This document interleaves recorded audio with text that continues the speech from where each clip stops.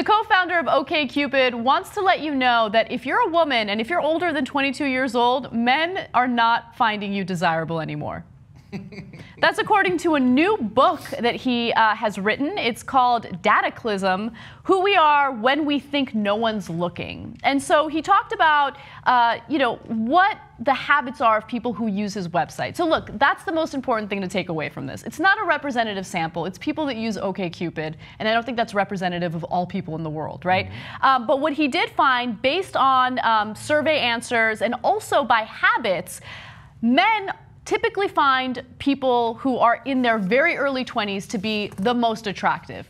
So let me tell you exactly what he said. His name is Rudder. He says, from the time you're 22, you'll be less hot than a 20-year-old based on this data. So that's just a thing.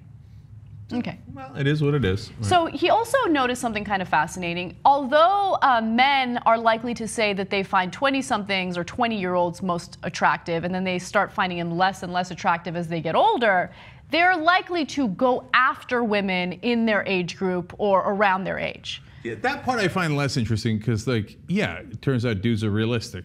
So the 68-year-old isn't like, let me hit up this 20-year-old, just in case, just in case. But think about what that implies. That implies that most dudes have to settle for someone in their age group, right? When in reality, they want to be with, I don't even know if they want to be with someone who's 20. They do. Like, be with her?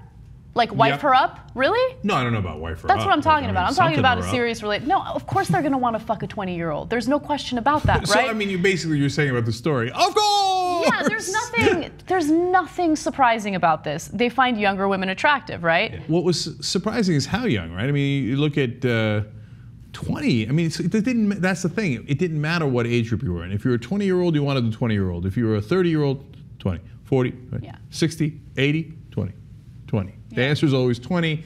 Even at 22, you're a little over the hill.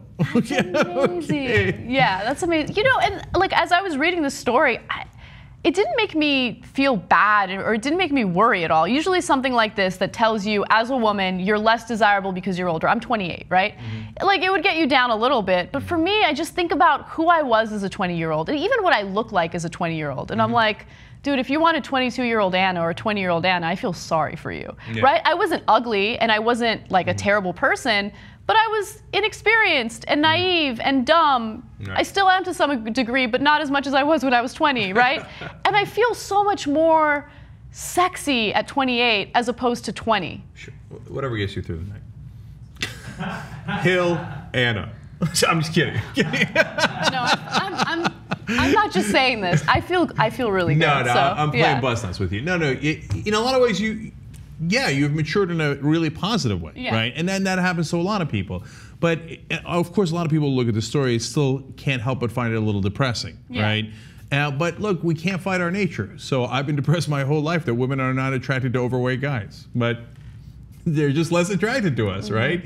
And then are they guys or women going to be more attracted to a 44-year-old or a hot-looking 20-year-old or 25 or whatever it is with abs, right?